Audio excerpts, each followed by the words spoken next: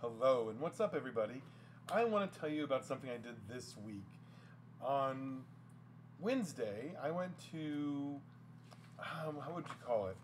Basically, a business thing. Their motto was Hustler to CEO. It was from a group, this is their logo, it's supposed to be the letter M or also a fist. It's called the Menaces, or Menace in Business, is the name of their organization. And it's a couple really energetic young guys that are ready to take on the world. I found out about this because they were actually having a little convention a few months ago. They call it Menace Con. I did not go to that, but one of my Facebook friends was actually one of the speakers that they invited to be there, a Mr. Jordan Adler. And he posted all these cool, interesting things about how exciting it was for him to go to this event. Unfortunately, I was already booked and I was going to be out of state during that time, so I couldn't go.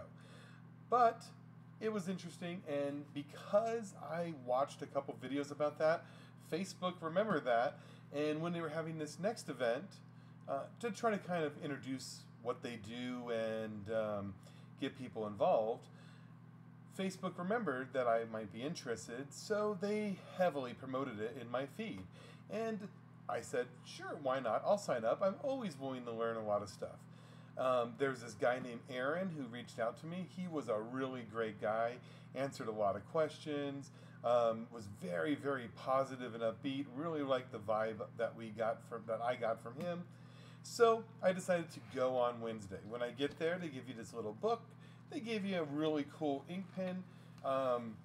It's the number one thing that they first started out is talking about something that they call core values. And they never went through their core values, but this is their core values. Some of them aren't really, they didn't really talk about them much at all during the event that we were at. But a few of them they mentioned quite a few times. And what I'm going to do in this video, and the whole reason I'm making this video, is I'm going to kind of recap what I learned in that event and take the hours and hours that I put into it, boil it down to a few minutes, probably going to be 20 minutes or so. I have no idea. We're just making the video. And that's what this video today is about. I'm Jason, here from Emerald Computers, and we're here in the Phoenix metro area. This was held in Tempe, which is a little bit on the east side of Phoenix metro area. So they said that your company and organization should have somewhere between 5 and 9 core values. And these core values should be so fundamental and so appropriate to your business that as you do things, as you have conversations, as you talk to people, these core values will come up all the time. And I can tell you, a few of these core values did come up all the time while they were presenting. The number one core value that probably came up the most was their philosophy of get attention, keep attention, which is something that's interesting. I've always been trying to get attention from people, sometimes for my business, so that I can grow my business and be more successful for me and my clients and my employees, my workers. But one of the things I haven't done is the part of keep attention. Once I get somebody's attention, sometimes I'll go and I'm like, I'm busy working, and I might go spend a whole month without hardly posting on social at all, social media, nothing like that. So talking about getting attention, keeping attention is pretty interesting. And they were extreme in the get attention thing. They were talking about posting 3, 4, 5 brand new videos daily to your social. And by the end of the convention, I'm pretty much sold on that. And this video is one of the ones I did, reset up my little studio here. I have not made a video from this studio. What is my office, my home office? I haven't made a video from this home office in probably 6 or 8 months. And most of those videos were very specific videos for either training or something. And they didn't go on the internet. So they didn't go where, on YouTube or anything. But if you remember my old channel and my old videos, you know, I have videos with 80,000 views and stuff like that, and very popular views. And you know, what's I just need to really go back to almost daily making a video. Now, I am going to break one of their rules. One of their rules is don't make the video more than 5 minutes. This video is going to be way longer than that. Sorry. We're already at 5 minutes. My gosh, 5 minutes and 32 seconds. This group was created by 3 guys. One guy doesn't seem like he's involved in the group anymore, but the 2 guys that were there, one was a guy named Jason Payne. He runs a company called State 48 Roofing. I believe he also does some other things with State 48. He was, very energetic, in-depth about systems, processes, making rules in your life, and just definitely hitting it hard, going for it, having high expectations of yourself, having high expectations of your crew. He had a really good positive message and vibe for the most part. I definitely enjoyed that. The other guy is a guy that he goes by Nicky T, but his real name is Nicholas Trevillian or Trevillian or something like that. He was like a superstar realtor over in Chandler, Gilbert area. I don't know too much about his story. He didn't really I didn't really hear him say too much about it. But I do know that he reevaluated his life. He got cancer, ended up moving to San Diego. I have no idea what the timeline for any of that is. I did not hear that part. They're both really good guys, and I would say I don't know if you ever watched the YouTube channel. There's a guy named Chad Wild Clay, who also kind of went through cancer here in the Valley and all that type of stuff. And Chad Wild Clay and Nicky T have like almost the same energy. And the funny part is they're both tall, skinny guys, and they almost, other than the beard, look pretty similar to each other.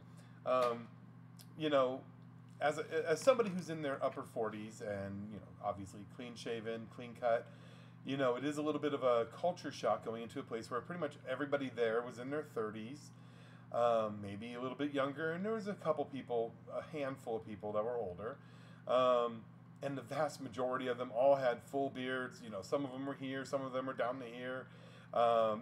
Definitely, quite a few people, they didn't use the same vocabulary that I do. And, I'm usually pretty clean cut. They definitely weren't. And they definitely, used a lot of the words that I usually choose not to use. But some of those words, and you know which words I'm talking about, get the message across a little bit more clear and a little bit more emotional. And I believe that those words definitely have their place to show emotion. I'm not going to be using them on this video. So what are the other ones? So they didn't really go over most of these other ones too greatly. The only other one that they really did talk about a little bit was give first and add value without expecting anything in return. That's something that I like to do. We've been doing that in our business for a long time. We give people free tune-ups. We don't expect anything in return. We would like them to, if their computer is awful, to possibly consider us for their next computer. That would be nice. But I don't require it, and I don't expect it. If they go somewhere else and get a computer, I'm totally okay with that. We're here to serve them, and we're here to let them know that we exist. That's one of the things they were doing there. It also gave me a little bit of ideas, like on some of the social media stuff that I use. Maybe part of the reason I haven't done certain things is because I'm trying to figure out how to monetize it. And maybe I should just do it anyway and not monetize it, and hopes that something of value comes in the future. And that's definitely something I'm going to be considering doing. So their general idea and their whole general motif was scaling from a hustler to a CEO. What does that mean? And because I did participate quite a bit in the group, they actually gave me this really cool box. It has their logo on there, and in this box They have CEO. It just says CEO with their Menace in the O. Let me take this out of the box. And they did have MBA. Menace Business Audit. And I'll tell you more about that here in a few minutes. The box does have this very interesting smell. I like how they're very, very casual. They call themselves them Menace Boys. They have a YouTube channel. I kind of felt a little bit bad for them because I was number 47 subscribing to their YouTube channel, and they're sitting there doing much higher production videos than I'm doing for you right now, with guests and multiple locations and cameras and edits and all this stuff, and then there's like 20 views, and the video's been up for 3 months. So I really hope that their YouTube channel does take off. I am going to be linking to their YouTube channel in the bottom of this. If you are a business owner, I would highly recommend you subscribe. They do have a lot of really interesting things. So first off, I get to this place in Tempe. It's a pretty decently sized room, a room that could easily hold probably 200 people. The back half of the room is mostly empty. There's probably about, I would say 180 or so chairs set up, and it's when I get there, not even a quarter of the way filled. But by the time the meeting starts, it is mostly filled up.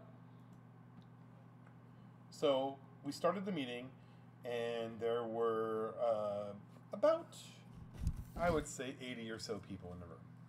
And I quickly learned, probably within the first 10 minutes or so, that maybe only about a dozen or so of us were guests. Everybody else was affiliated one way or another with Menace already, which that was a little bit weird.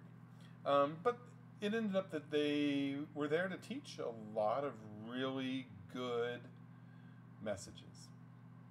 And unfortunately, I have it written on my little chicken scratch, so I will kind of read it, and hopefully we will get there. And there's a lot of really good juicy points here. I'm just going to gloss over it right now, and in the future, I will be making some videos that will elaborate on some of these things right here. So one of the things that they said is tiny hinges swing giant doors, which means, if your goal is to go here, and you're going over here, well, it only needs to change a few degrees. You only might maybe change one little tweak in your business, and you'll get to your goal. You need to add 30% to your sales. Well, it might just be a little bit of follow-up here, a little bit of, thanking the customer here, sending out some rewards, or some like gifts to the customer maybe, and boom, you're there. $1,000. 1,000 reasons why you're going to be more successful. So the next thing is, be the architect of your business. Actually sit there and think about what you want your business to be, and design your business, and imagine every little piece, every little function, and how it's going to be to get there. Don't just let other people build it. Don't let it just build itself. Quite a lot of other interesting things. The next one is I definitely wrote in here that I need to come up with the core values of my business. I've always had one main core value, which is, we're here to serve the customers. I want everybody from the top, from me, everybody else in the organization, our end product is to serve the customers, make the customers happy. And when the customers are there, they are our focus. And when there's no customers there, then our focus is to make the next customer to walk in have the most pleasant experience they can. We're going to get computers ready. We're going to clean their building. We're going to clean the building. We're going to do everything we possibly can to make it very, very easy when they get in there. They did say quite a few things that I did not write down on the first day, on this day here. So they did say, if you're trying to teach somebody, you're training somebody who is brand new to your company, or you're training somebody who needs some training on a new task, So do it in 3 ways. The first way is you teach them, but you don't do it verbally. You don't sit there and, teach them. You do it nonverbal. Preferably, you make a video.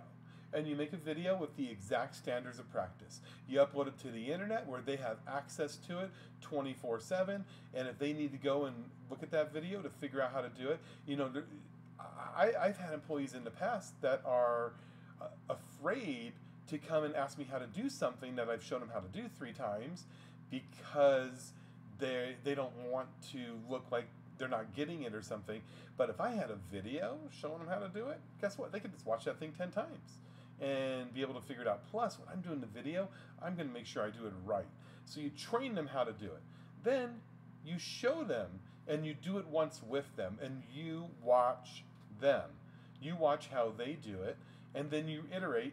Give them a little bit of feedback, give them a little bit of thing like, hey, maybe do this. Watch the video again, that type of thing. Record. One of the number one things they hammered in over and over and over is record everything that you're doing. Record anytime, like say for example, a customer asks you a question. A customer asks you this question. Well, what you do is your employees might not know what the answer to that question is. You might even not know the answer to that question.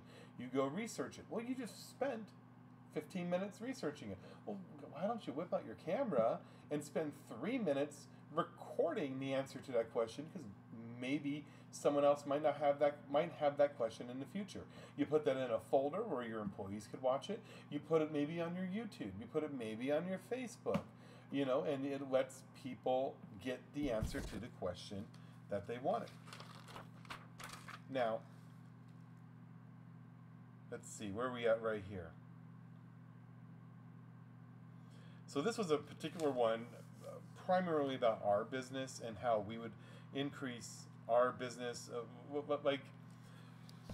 So he really, really hammered into the fact that $520 an hour is how much money you need to make working 40 hours a week to make $1 million. And I know most entrepreneurs work more than that. So, let's say $350 an hour, $400 an hour. You don't really want to work too much to overdo it, but you want to do the things that move your business towards success. And anytime you catch yourself doing a $20 an hour job, doing something that you could hire somebody and pay them $25 an hour, what you should do is you should make a process, outsource that, and get somebody else to do that. Because if you start getting in the habit of doing $20 an hour jobs, you're never going to make your $1 million goal. If that is your goal to begin with. If your goal is $2 or $3 or $4 million, then you need to even do this more. I know so many people that will literally burn 5 hours so that they could save $50 or $70. I've done that in the past. I've been working on that over the last 5 to 10 years, a lot more. I delegate almost everything out at this point. I delegate so much out that that I need to implement a much bigger and stronger training program, because I've delegated a lot out without the training that I need to do for all the people who I've delegated to. And honestly, some things aren't going as well as I'd like. So what are similar things that I could do? Like, what are things that are really, really key that me as the CEO and architect of my business should be focusing on? For me, doing big deals. If there's a deal that's on the table that's more than $10,000, yes, I'm going to be focusing on that. I'm going to definitely do that. Motivating the people who work for me. If I spend 15 minutes motivating them, that might make me an extra $1,000 this week. Might be maybe an extra $10,000 this year. So that's definitely a thing. I'm hiring the right person. Obviously, making and posting such videos. If I post a video like this that might get, not this one's not going to be for Emerald Computers, but like the other day, right after I got home from this, one of the things that they were talking about was posting videos. So I got to my store an hour after I left their place, and I decided to put a video up. I uploaded that video to Instagram, Facebook. I uploaded that to my personal Facebook, to a Facebook group that I created, and I uploaded that to my LinkedIn. So far, I've had at least 50 or 60 people interact with that video. I've had a whole bunch of comments and likes, and I've had almost 3,000 views on that video. It was just a quick little minute and 30-second overview on what is Emerald Computers. Because I've actually never done that on video before. I mean, I do it all the time in these little meetings, but on video, no, haven't done that. So that video alone, I think, will make a lot of things. Let's see, creating more systems, defining how we do something here at Emerald Computers, creating that system, making videos. I already have systems for pretty much everything, well, probably 80% of stuff, but he says, like, go down super far, like, make a video on how to lock the doors. Make a video on how to set the alarm, turn it off and on. Make a video troubleshooting the credit card machine. These are all things I've never done. Make a video on quite a lot of little things. I don't have any processes for those other three, but there's quite a lot of things that I do have processes written down, but I don't have any videos for any of that. I don't have a video on how to make a spec sheet, even though we do that every single day. I don't have a video on how to write a QuickBooks invoice. We do that multiple times every day. I do have documentation, but converting those things into videos is something I definitely want to do. I can't read what some of these things are. One of them says running ads. Obviously, we're going to make some good videos that I think, if we have a video that I think the population around me should see, here's a really good deal about gaming computers or whatever. Let's show that video. I think that would be something we could do as ads. Now, on the second column, on the other side of the page, they had us write down things that we shouldn't be doing, that things I should probably never do again. And that's things like counting inventory, doing tech work. Like, I shouldn't be actually building computers or actually, reloading Windows on people's computers. I do want to do it at least once a month, so I keep sharp on especially Windows, because it constantly is changing. Building computers, maybe if you had this really specialty computer, I just kind of oversee it. I don't really need to learn it. It's all the same to me now. One thing that's taking a lot of my time is every time somebody wants to recycle stuff, most of my employees don't even have vehicles. And then they do have vehicles, they're like, I'm not going to ask them to use their own personal vehicle to drive somewhere and pick up, 40 computers that somebody's recycling. I also don't have a system for that. I right now, because I don't have anybody, I probably do have people I can trust right now, but in the past, I've had people who I probably shouldn't have trusted, who would go to an office building, pick up 50, 60 computers, and they'd stop at their house on the way home, and all of a sudden half the computers were gone. And I know what was supposed to be there because I had pictures from the guy giving me the computers or selling me the computers, and when I received them at my store, there's only half the computers there. So it's definitely something I need to trust people to do. And, having people around me who would even think about stealing from me is a big giant red flag and a problem right there. But having, it's definitely something I need to figure out. And I think there are some people I can trust, but none of the people I can trust own a vehicle like that. I did buy our own company vehicle, but, 5 months ago when I saw the writing on the wall that used vehicles were going to plummet in price, I sold that vehicle, and I'm glad I did, because that vehicle's already gone down $2,000 in price, and I haven't done $2,000 in recycling. So there's a lot of differences between a CEO and a hustler. It's a lot of what we just said right there. We need to focus on creating a good culture. $500 an hour things only. One of the things that we should be implementing, and that they were also talking about, is something called PPFs. And that's growing your people. And, they meet with everybody on their staff every quarter. Usually it's not the CEO, but it's like the COO, like the second person in charge, because they have like 80, 90 people. If you have less than 30 or 40 people, this should be the CEO's job. And what you do is you talk to your workers and you ask them about their goals. What are their personal goals over the next 3 months? Or in 1 year, 5 years? What are their professional goals? 3 months, 1 year, 5 years. And what are their financial goals? If their professional goals are, they want to, in computers, they want to get certified on this. They want to learn how to do Cisco. And they want, their personal goals are they need to get a new car. They might need to get a new house. They might want to lose weight. They might want to exercise more. They might want to be able to get on a better sleeping schedule. And once I know that these are their goals, I can give them rewards and incentivize them and retain them as an employee a lot better, because I know where their screws are, what motivates them, because I can tell them, hey, you're not showing up to work on time. Are you doing okay with that whole idea of waking up earlier and, not going to bed too late? Have that little conversation with them. And if I didn't talk about the PPFs, I wouldn't be able to do that. Of course, also financial goals, and every employee has a financial goal. Do they want to get a new car? They want to get a new house? They want to upgrade. So that was it. It was a pretty good meeting. I left the meeting, pretty excited. And then I get in my car. I drive away. On my way to the house, pretty excited.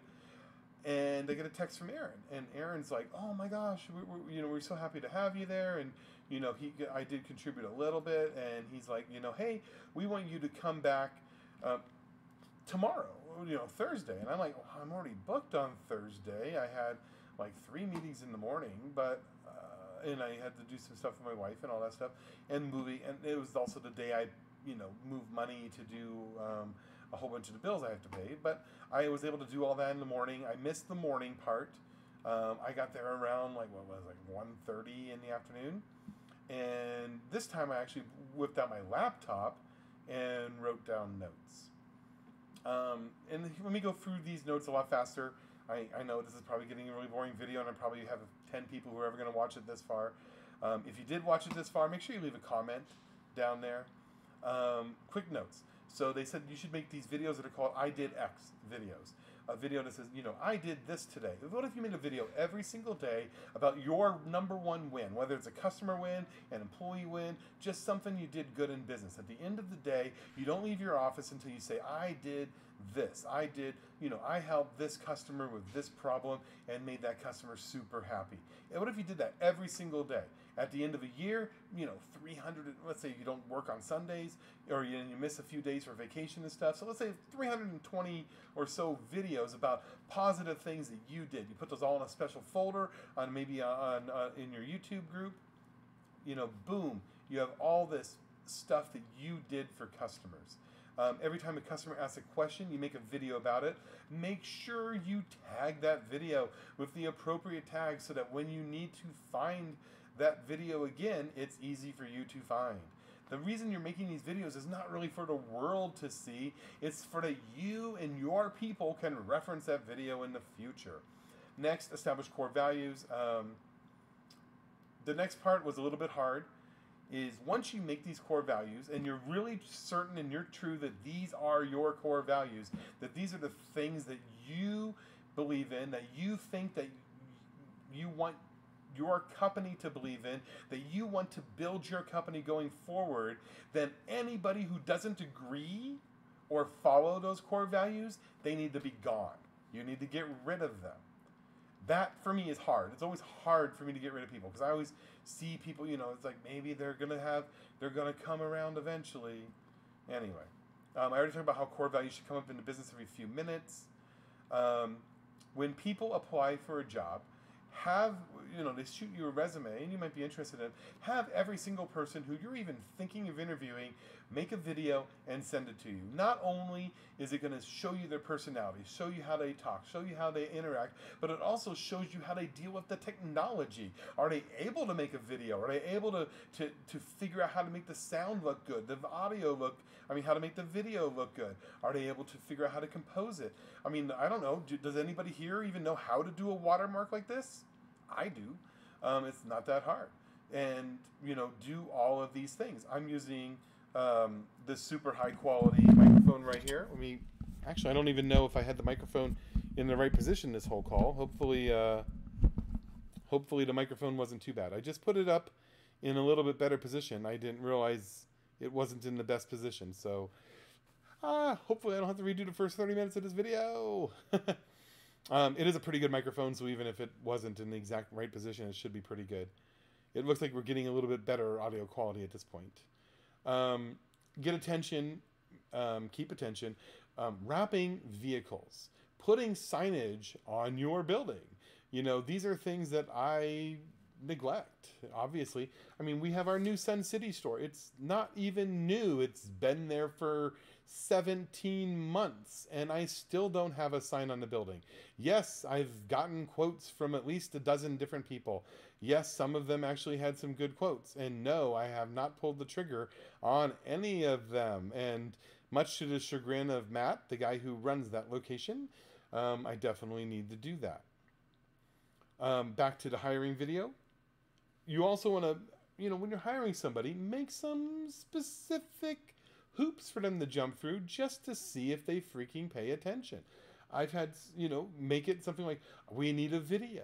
It needs to be uploaded using, you know, into, you know, give onto a server, and I want the link to the video sent to my email, and the video should be no less than 1.5 minutes and no more than 2.5 minutes. And then let's see what they do. And if you ask for a video and they end up sending you another resume, well, you know, that's probably not the right person for you. Or if they try to highly compress the video and send it to you as an attachment to the email, yeah, maybe not. Or if they decide to make a 15-minute long video, like I like to do, rambling about things, you know, maybe not there either. Have a more strict hiring process. And, you know, we're in a day and age where we can use Zoom now. Let's, you know, maybe do 1 or 2 interviews on Zoom before you even do it. It's also yet another good, high-quality technical challenge test. I mean, do they have the equipment set up? Do they know how to use Zoom? Because I'm going to be doing Zoom meetings with a lot of our bigger customers, so if I'm hiring a salesperson, they better know how to use Zoom. Also, if this is something that I've never really considered, because I've always been pretty small company, but now we're getting a little bit bigger, where, you know, bring their direct report. Let's say I have a Matt who's a manager at the Sun City store, and let's say I want to hire somebody for the Sun City store.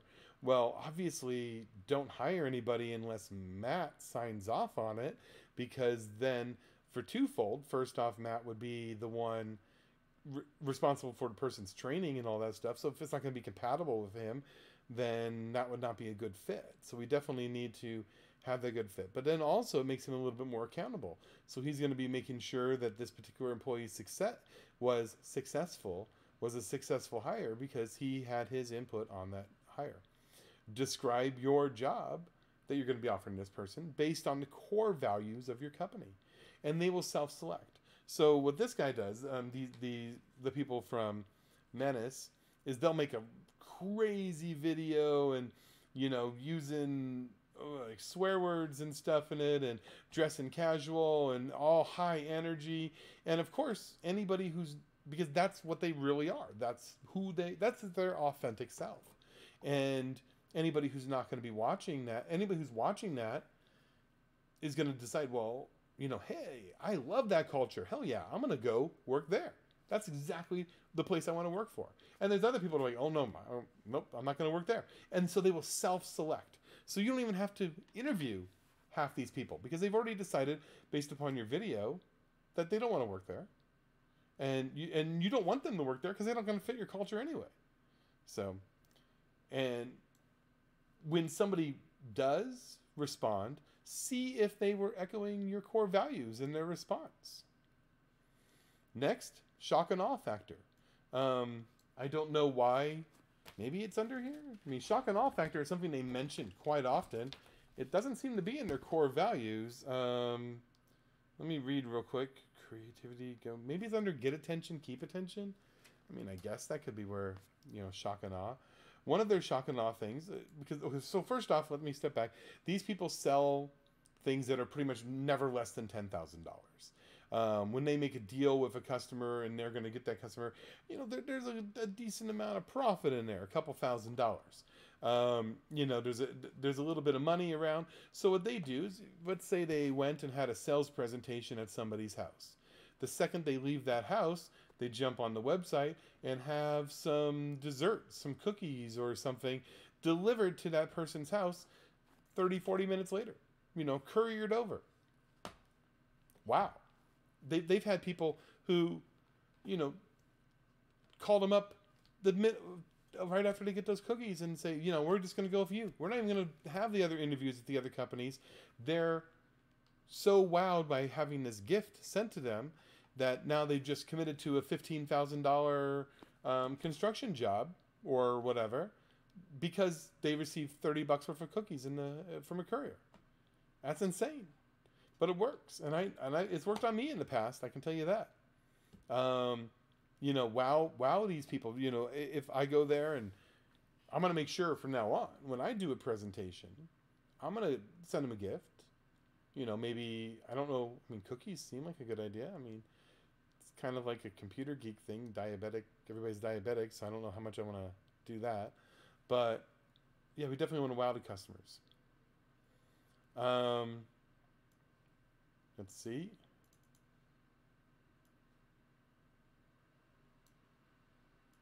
So he definitely was saying charge more for services. If your services are better than your competition, charge more than your competition. And that's one of my pricing has always been one of my Achilles heels. Is I know, and my employee, and this is always the hardest part. If I have a particular task that I know is only going to take me 30 minutes, or not even me, take my employee 30 minutes, and so we charge the customer $75. But the problem is, Best Buy charges the customer for that same task $250. Our competitors charge everybody. There's nobody in this business that actually has a brick and mortar store and is organized like we are into a company that charges people less than $100 for like a tune-up and repair and virus check and all that stuff. I mean, everybody's charging hundreds of dollars. And if it's an emergency, we do have in our price list, if it's an emergency, you're calling me after hours, you're calling me on a Sunday, you're making me miss my kids, you're making me, et cetera, et cetera. We're supposed to charge you, 50% more, 80% more, but half the time we don't. And that's something we need to not do. If it's truly the emergency, they need us right now, we need to drop whatever we're doing and go take care of them. We need to charge more because that's something we need to do.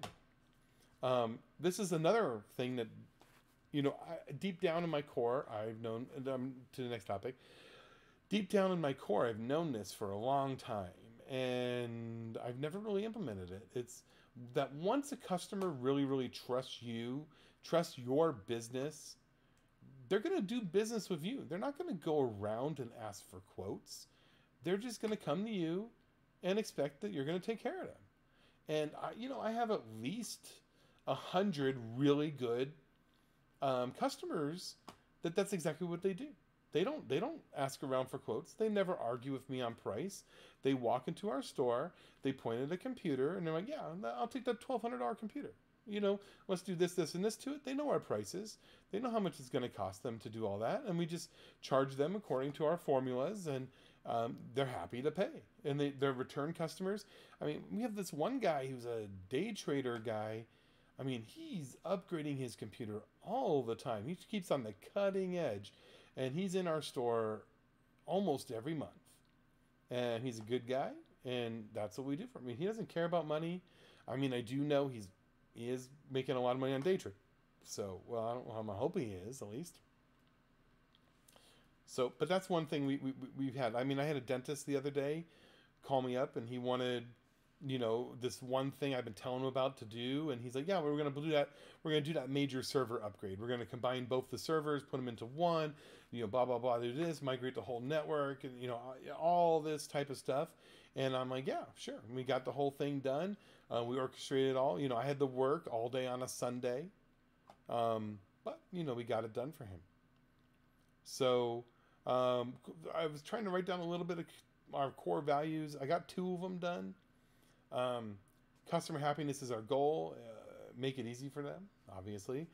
And we love technology and are eager to share innovation with each other and our clients. Another thing they did is once you do finally hire a person, you send them a whole bunch of training videos before they come in. Let's say they're going to come in and their first day is 5 days from now. Well, you send them try to send them 4 or 5 videos for each day. So send them a list of 20 videos and, quiz them on the content of those videos. Make sure they actually watch those videos when you get there. When you're trying to do that, make a video about corporate culture. I'm going to make a video about the opportunities working here.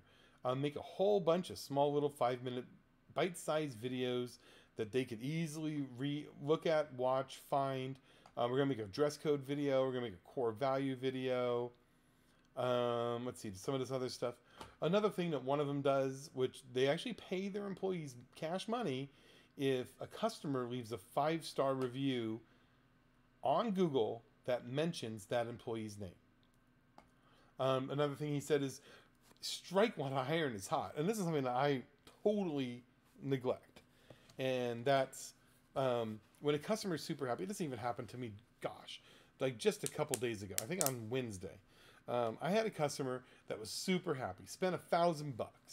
And that customer's like, oh, I'm going to put a review for you on Google. I'm going to post on my Facebook. Well, and then they left.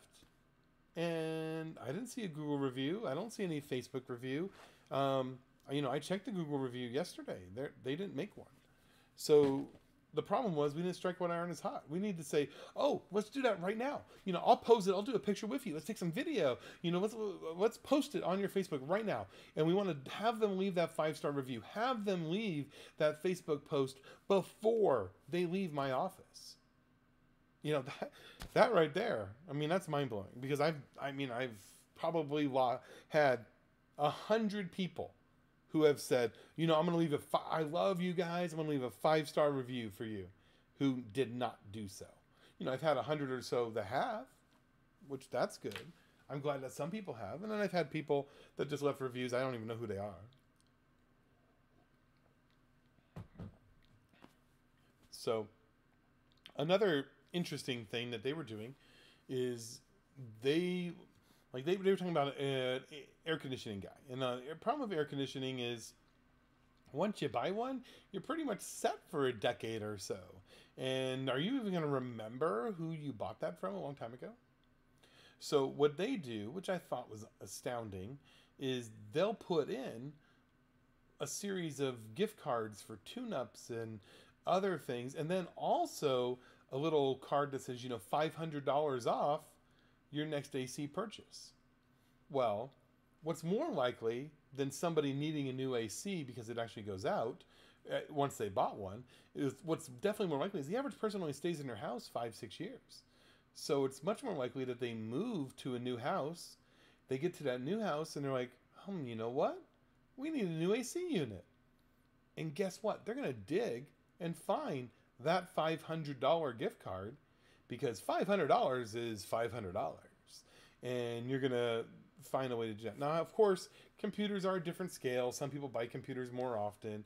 But what if we just surprised everybody with a non-expiring $50 gift card off their purchase of their next computer, whenever that may be?